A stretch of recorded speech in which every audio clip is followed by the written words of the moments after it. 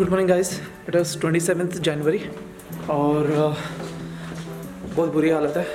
हालत इसलिए ख़राब है क्योंकि कल हम लोगों ने दुबई मॉल किया और बुर्ज खलीफा किया, लेकिन वहाँ पर जो वेटिंग टाइम था, जो लाइन लगी थी और जो जितना हम लोगों को वॉकिंग था, डेजर्ट सफारी से ज़्यादा हालत ख़राब हो गई। We have to move ahead for the miracle garden and butterfly garden, जो कि साथ में ही है। आज ज़्यादा इतना हेक्टिक नहीं रहेगा, 1 o'clock तक फ्री हो जाएंगे, उसके बाद फिर पूरा डे लीजर में है। डिसीजन इज़ आवर्स कि क्या एग्जैक्टली करना है।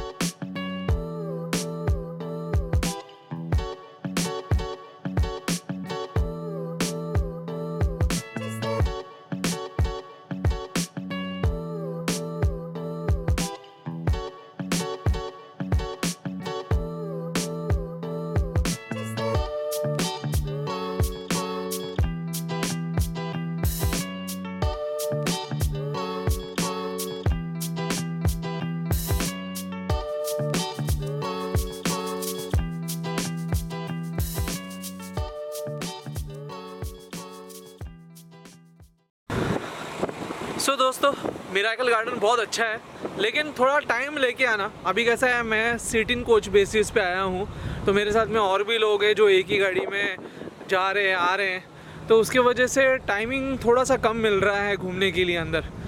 तो अभी मिरेकल गार्डन से तो मैं फटाफट बाहर आ गया हूँ, अभी बटरफ्लाई गार्डन जा रहा हूँ।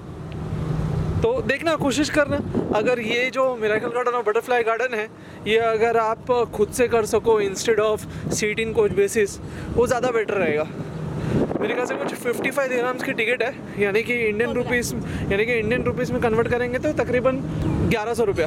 अगर खुद से करना है तो वो ज़्यादा बेहतर है, क्योंकि आपको काफ़ी टाइम मिलेगा, क्योंकि अंदर जगह जगह पे बैठने के लिए जगह बनाई हुई है, आपने वीडियो में तो देखा ही होगा। तो अगर आप अपने पार्टनर के साथ में आ रहे हैं, फैमिली के साथ में आ रहे हैं, तो बहुत अच्छी जगह है, थोड़ा अच्छा खासा टाइम स्पेंड कर सकते हैं। आ गए हैं बटरफ्लाई गार्डन।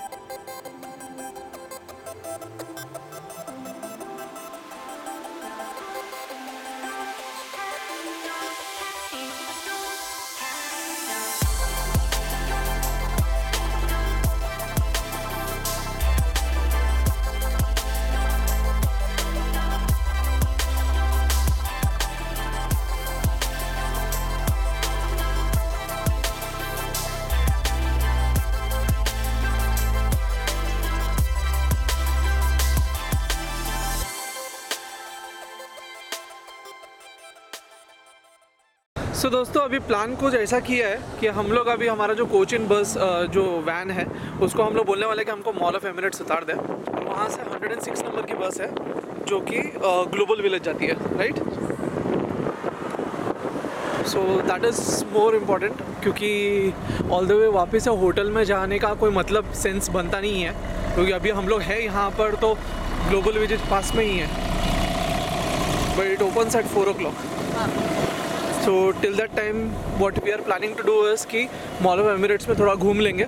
मिलते हैं मॉल ऑफ एमिरेट्स में, वहाँ पर देखते हैं क्या क्या करने को मिलता है अपने को, और उसके बाद में फिर 4 बजे ग्लोबल विलेज ओपन होगा। तो मॉल ऑफ एमिरेट्स से 106 नंबर की बस है, वहाँ से सीधा हम लोग पहुँच जाएंगे ग्लोबल विलेज। अब ग्लोबल विलेज हमको किसी ने रेकमेंड किया था, देखते हैं वहाँ पर जाके कि क्या है एग्जैक्टली ग्लोबल विलेज में। और आज अगर हमारा ग्लोबल विलेज और मॉल ऑफ एमिरेट्स हो जाता है तो कल का दिन हमारे लिए पूरा लीजर में रहेगा, आराम से सो के उठ सकते हैं और थोड़ा होटल का भी एमिनिटीज़ यूज़ करना है। मिलते हैं फिर मॉल ऑफ एमिरेट्स में। मॉल ऑफ एमिरेट्स पहुंच गए हैं, अभी एंट्री कर रहे हैं मॉल ऑफ एमिरेट्स के अंदर।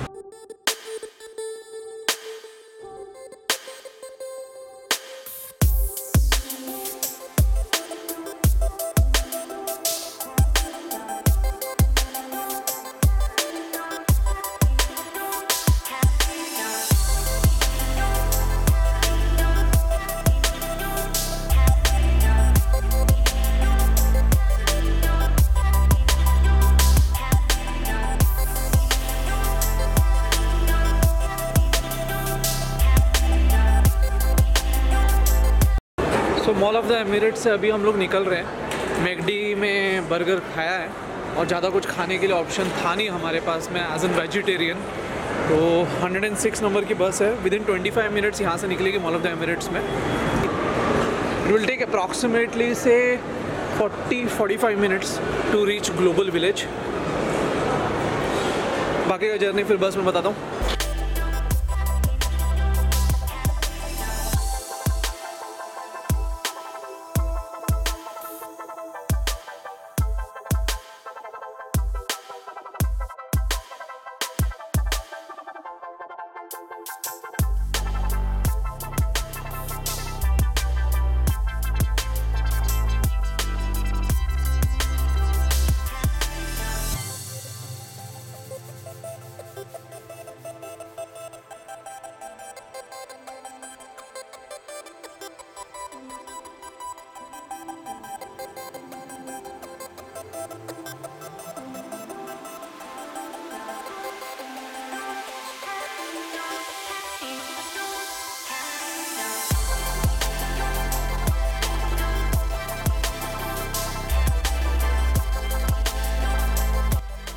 स्क्रू नहीं होने की वजह से पूरी बैंड बच गई। स्क्रू लेना चाहिए था यार, बहुत बड़ी गलती हो गई।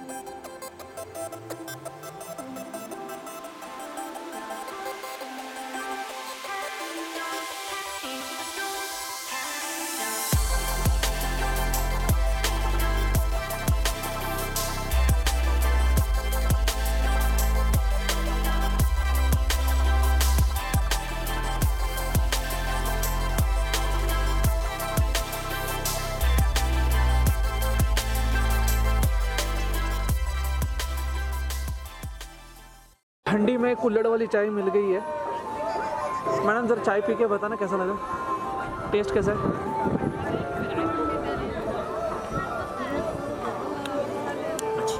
अच्छी है। चलो, तो हम आए हैं हमारे इंडिया के सेंटर में और काफ़ी अच्छी दुकानें हैं यहाँ पर।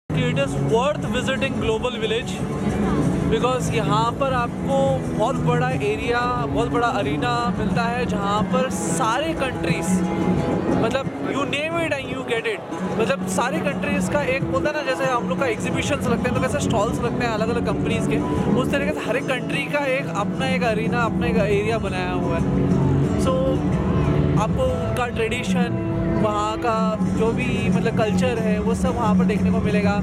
बाय करने को मिलेगा, shopping and everything, eateries, everything is there. Ultimately वही है कि मतलब चलते चलते पैरों की लगने वाली है, तो एनर्जी रखो यहाँ पर आने के लिए। स्पेशली एक बोलते हैं ना, मॉर्निंग का फर्स्ट हाफ पूरा आराम करके निकालो, और फिर 4 बजे ये चालू होता है ग्लोबल विलेज, और फिर उसके बाद में एंटायर नाइट मतलब मिडनाइट तक ये चालू रहता है। It is advisable to come by 4 so that you can actually enjoy each and every section, each and every area of this entire like atmosphere, entire arena।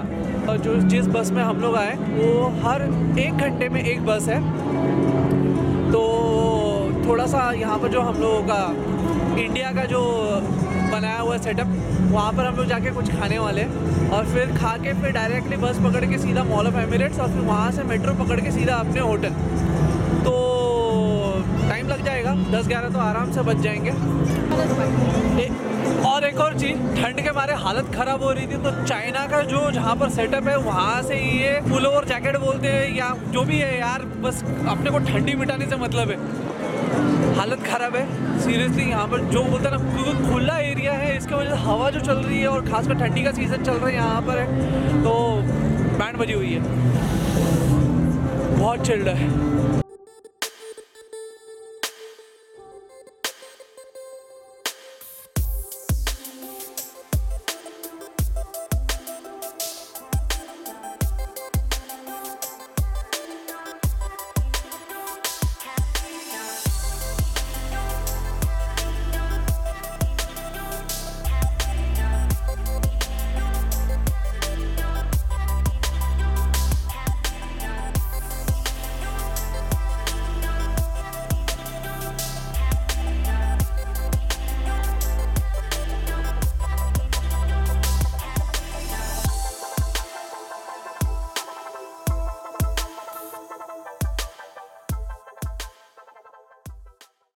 तो अभी इधर खाना खाने का प्लान है, चलो अंदर चलते हैं।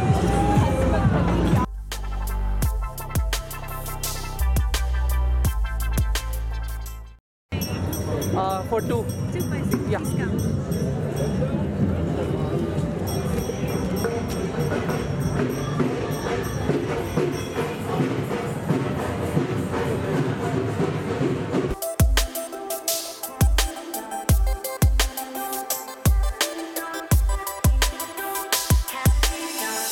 और पंजाबी फूड विद पंजाबी थाली और चटनी और अचार। चलो, तो ambience is also very nice. तो अगर आप ग्लोबल विलेज में हो तो पंजाबी विलेज में आके खाना खाना।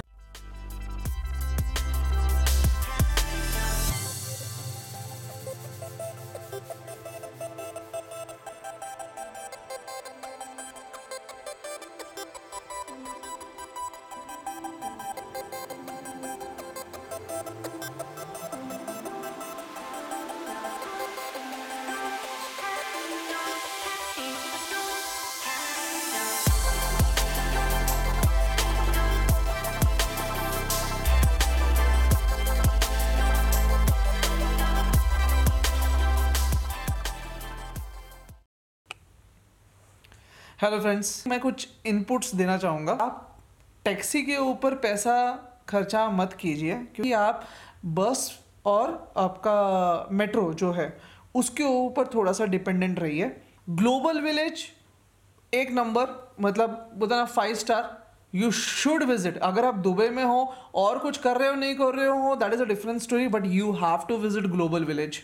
दुबई मॉल और मॉल ऑफ एमिरेट्स, ये दो जो जगह हैं, वहाँ पर आपको अगर रेगुलर शॉपिंग करनी है, छोटी मोटी गिफ्ट्स आइटम लेनी है, घर लेके जाना है, वहाँ मॉल में कुछ भी नहीं है वो सब चीज़ लेने के लिए। उससे अच्छा मैं आपको सजेस्ट करूँगा ग्लोबल विलेज चले जाओ, वहाँ पर आपको ये सारी चीज़ें मिल जाएंगी। कल का प्लान है मीना बाज़ार का, तो वहाँ पर भी काफ़ी स्टोर्स है, जैसे कि 1 to 10 दिरहम्स के बीच में चीज़ें मिलती हैं, 10 to 20 के दिरहम्स के बीच में चीज़ें मिलती हैं, तो वो हम लोग थोड़ा कल एक्सप्लोर करने वाले हैं। तो that's it for the day, और आई होप आपको आज का दिन पसंद आया होगा, क्योंकि ग्लोबल विलेज एक ऐसी चीज़ है जो हमको अगर पसंद आई है तो आपको भी डेफिनेटली पसंद आई होगी।